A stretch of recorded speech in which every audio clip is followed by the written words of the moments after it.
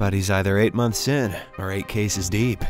You know what I'm saying? In the opening scene, we are introduced to a 37-year-old career-obsessed guy named Kentaro Hiyama, who works as an advertising agent at Unive, a company located in Tokyo. Kentaro has achieved notable success in his profession, earning the respect of his colleagues. He schedules everything, including his dates, on his calendar, in fear of being thrown off guard in life. He is also popular amongst ladies, frequently engaging in one-night stands with them. However, he always returns to Aki Sato, a 35-year-old freelancer who shares Kentaro's workaholic tendencies. Aki is an open-minded person who has a rational approach to decision-making, prioritizing logic over emotional impulses. The two are compatible with each other, as both of them share a common thought that they should not rush into serious relationships or parenthood any sooner in their lives. Although they are not officially in a romantic relationship, they maintain a friends with benefits arrangement based on mutual compatibility. One evening, Kentaro's boss summons him and his coworkers Tanabe and Swabe to discuss a future project at Unive. However, Swabe has to leave early to look after his child at home. As he departs, Tanabe makes a comment suggesting that childcare should be exclusively the responsibility of women. After the dinner, Kentaro boards a train to Aki's place, where they engage in intimate activities. Following this, Aki resumes her work, while Kentaro watches news on TV about male pregnancies. This makes him very uncomfortable. Aki responds by stating that she's not against having children, but she worries that they might distract her from her work. Just then, Kentaro starts feeling somewhat uneasy, so he decides to take some rest. The next day at work, Kentaro presents a proposal centered around celebrating diversity and individual identities, along with a project slogan, "Pride for all people." His idea receives a positive response, and he's appointed as the creative head of the company. On the occasion of his achievement and his birthday, his coworkers surprise him with a beautiful cake. This triggers memories of his past, when he used to celebrate his birthday with his mother, Tomoko. He reminisces about how his mother could only afford a slice of cake and would quickly return to work after he blew out the candle, as she was the only one to work, following his father's passing. As the party ends, Kentaro feels a bit lightheaded, but he doesn't pay much attention to it and heads home. On his way, he receives a call from his mother, wishing him a happy birthday. Now that he's financially stable, he urges her to stop driving taxis, offering his support, but she refuses to burden her son. The following day, Kentaro is discussing the new project with his coworkers when he suddenly begins to feel nauseous. Excusing himself from the meeting, he rushes to the restroom and vomits. Worried by this illness from the last few days, Kentaro decides to visit a doctor at the hospital. To his astonishment, the doctor reveals that he's 9 weeks pregnant. Kentaro can't believe it, and so he simply walks away in denial. On his way home, he purchases a pregnancy testing kit to confirm the doctor's diagnosis. Unfortunately, the results confirm his worst fear. He is indeed pregnant. Shortly after, Kentaro receives a call from his boss, who informs him that his proposal has been accepted and the project is due in 212 days. Keeping the project responsibility in mind, Kentaro goes to work. However, while discussing project-related matters, he experiences a leak from his breasts, causing his shirt to become visibly wet. One of the coworkers notices this embarrassing situation, prompting Kentaro to quickly rush to the restroom to clean himself up. Feeling disturbed and distracted by these physical changes, Kentaro visits the doctor again with the intention of seeking an abortion. The doctor informs him that he will need a signed consent from his partner as well. However, Kentaro is unaware of who the child's mother is. Considering that he's 9 weeks pregnant, he checks his calendar and realizes that it coincides with the time he had spent the night with Aki, implying that she is the mother. Following this, he texts Aki for a meeting, but she declines due to being overloaded with work. In the next scene, Kentaro starts Googling information about the male pregnancy, but he is irritated to find that everything is for women. It's all the same, it's just gonna come out your penis. Moments later, his boss approaches him and invites him for a sauna bath, where he expresses his concern about Kentaro's frequent absences and urges him to take care of himself to avoid jeopardizing his job. During their conversation, the boss notices the darkened nipple, which makes Kentaro uncomfortable, prompting him to leave. That evening, a weakened Kentaro goes to Aki's place and discloses that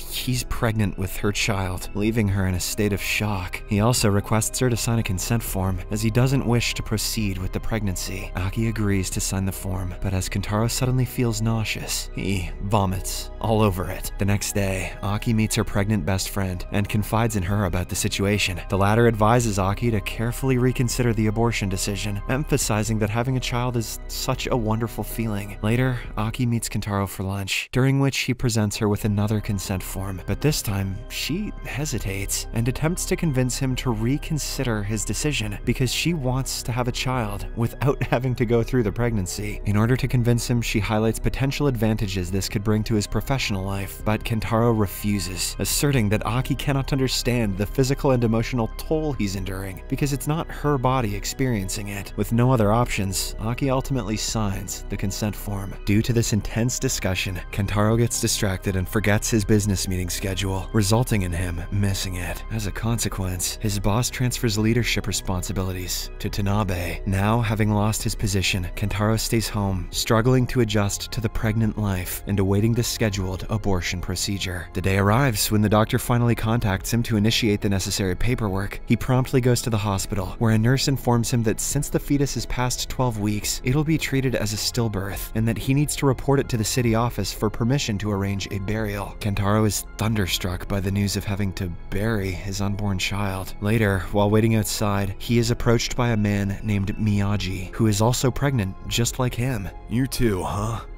Shit. The two bond quickly over their shared experiences of pregnancy. I can't believe it's gonna hatch out of my pee hole. Eventually, Kentaro reveals his decision to proceed with the abortion. Miyagi understands and shares that he had considered the same choice, but ultimately decided against it, as his wife is unable to conceive again after their first child. After dinner, Kentaro accompanies Miyagi to his home, where he meets his wife, Noriko, and their son. Noriko remarks that Miyagi must be happy to find another pregnant man, as he had initially felt anxious when he discovered his own pregnancy. Seeing the little boy run around, Kentaro has a sudden change of mind as he realizes how precious it is to have a baby. The scene then cuts to a business meeting where Tanabe is leading the discussion. However, his presentation proves to be dull, prompting the boss to seek Kentaro's opinion. Drawing upon his recent experiences and the advantages highlighted by Aki, Kentaro suggests using a pregnant man for their advertising campaign. Initially met with hesitation from the clients, Kentaro boldly steps forward and reveals his own pregnancy, displaying his ultrasound and emphasizing its unique advantage. This impresses everyone, and they become even more delighted when Kentaro volunteers to be a model for the campaign. After work, Kentaro meets Aki at a restaurant and shares his decision to proceed with the pregnancy. He also expresses his desire to handle it on his own. However, Aki assures him that she would love to help raise the baby, and reassures him that their relationship will remain unchanged. In other words, she's still gonna bang other dudes. Subsequently, Kentaro calls Miyagi to inform him of his decision, which fills him with joy. Later, Kentaro also contacts his mother to share the news, but her response reveals her clear unhappiness about the situation. A few months pass, and Kentaro participates in a photo shoot for their advertising campaign. Unexpectedly, this gains a lot of attention upon their release, and the campaign becomes a tremendous success. The ads spread rapidly across social media, generating widespread interest. Furthermore, Kentaro receives invitations to appear on various shows for interviews. But just like everything has its bad sides, Kentaro faces hurtful prejudice from people. His dating life hits a roadblock as women refuse to go out with a pregnant man. What if they suck the baby right out of there? The following day, Kentaro visits Miyagi at his flower shop and expresses his frustration about not being able to openly discuss his pregnancy with anyone. Miyagi admits that he also feels the same way. As their conversation unfolds, Kentaro comes up with the idea of creating an online community specifically for pregnant males, where they can share their challenges and find solutions together. In the next few days, Tomoko sees her son's advertisement on TV and decides to pay him a visit. Still upset, she expresses her disappointment that Kentaro didn't even use a pseudonym in the broadcasts. Kentaro brushes off her concerns and instead asks about his father, but Tomoko remains silent. In the next scene, Kentaro appears on a TV show to discuss Unife's project and takes this opportunity to promote his free online community for pregnant males. He calls it Dickception. One afternoon, afternoon, Kentaro and Miyagi receive a message from another pregnant man who wishes to meet them in person. As a result, they arrange their first meeting at a restaurant, which goes very smoothly. After the meeting, Kentaro goes to Miyagi's place for dinner, during which he experiences the first movements of the baby inside his belly. A few days later, Kentaro and Aki visit a shrine to seek blessings for the upcoming childbirth. Here,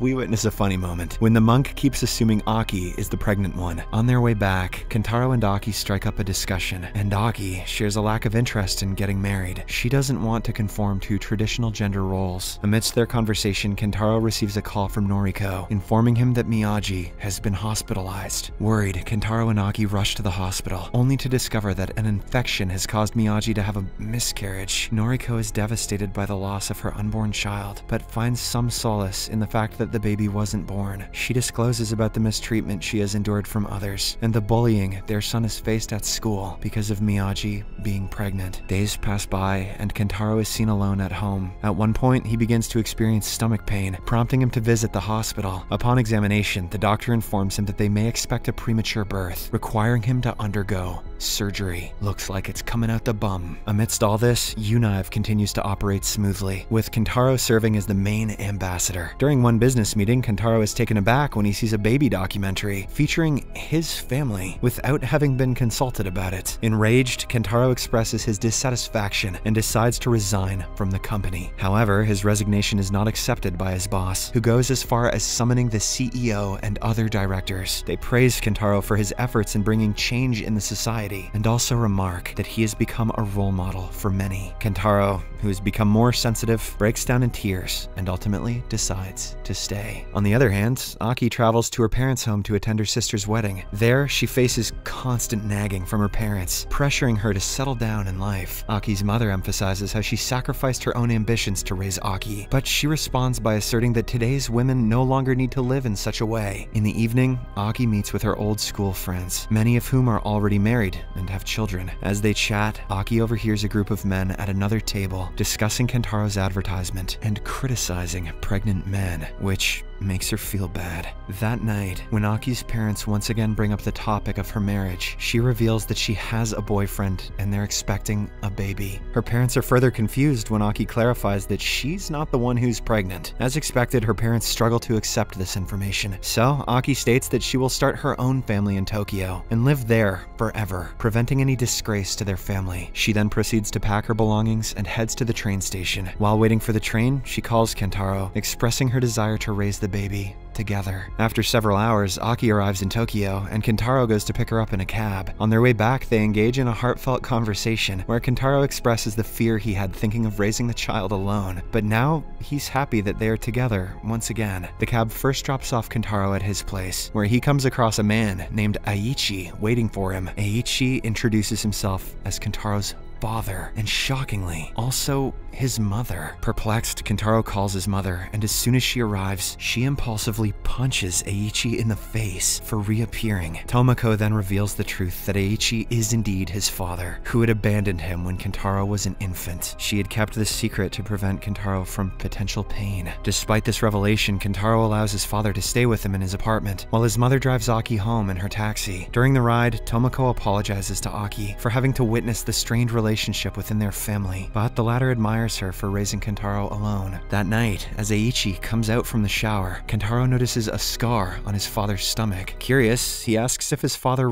really gave birth, to which Aichi says yes. He then recalls how he used to conceal his pregnancy from the people, and it was challenging even to visit the hospital. But now that he has returned, Aichi wants to assist Kentaro with his online community project. As days pass, he proposes an idea for maternity products tailored for men. Impressed by the concept, Kentaro suggests involving Aki in promoting the idea. However, she shows no interest and walks away. Kentaro follows her, attempting to discuss the matter, but their conversation escalates into a conflict as Aki fears that Kentaro will prioritize his father's business over their own baby. Later that day, Kentaro meets with his mother, who advises him against working with his father, reminding him of how he had abandoned them. Afterwards, Kentaro attends a community meeting where he discovers that his father is already present and is sharing his business idea with fellow members. years. Meanwhile, Aki meets up with her friend, who offers her a job as an editor for a project in Singapore. However, accepting the job would require her to stay abroad for 2 years. Excited about the opportunity, Aki calls Kentaro to share the good news, but he suggests that she decline the offer due to her responsibilities towards their future baby. As expected, this deeply saddens Aki. The next morning, Kentaro wakes up to find himself embroiled in a fraud scandal, as Eiichi has disappeared with the invested money. Other pregnant men who had invested in the community business demand an explanation, and the press surrounds both the office and his apartment. Unable to step out due to the intense media attention, Kentaro is forced to remain at home. Later, his mother visits and scolds him for not heeding her advice. She speculates that Eiichi may be squandering the money in a pub. Despite Aki's attempts to calm him down, Kentaro sets out to find his father. Fortunately, he locates his father in a van. Eiichi hands over the money he collected from everyone and explains that he had endured immense suffering back then, so running away is all he knows. He just happened to grab all the money while he was at it. He then decides to quit the project and bids farewell to Kentaro. In the morning, Aki informs Kentaro that she has decided